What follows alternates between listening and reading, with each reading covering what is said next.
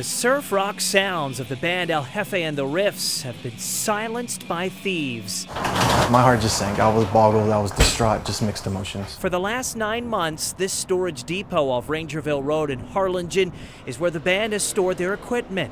Last Wednesday, drummer Lucas Lumbreras noticed everything was gone. Nothing. Completely empty.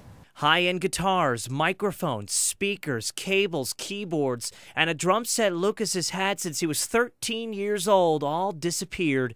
The Army veteran saved up money he earned from 2 tours in Iraq to purchase $15,000 worth of equipment for the band. Here's where things really hit a sour note for Lucas. The storage facility he chose to protect his equipment is quadruple secured, and it all starts with the lock pad at the gate. There are also security cameras and combination door locks leading to Lucas's climate-controlled indoor unit he paid roughly $124 a month for.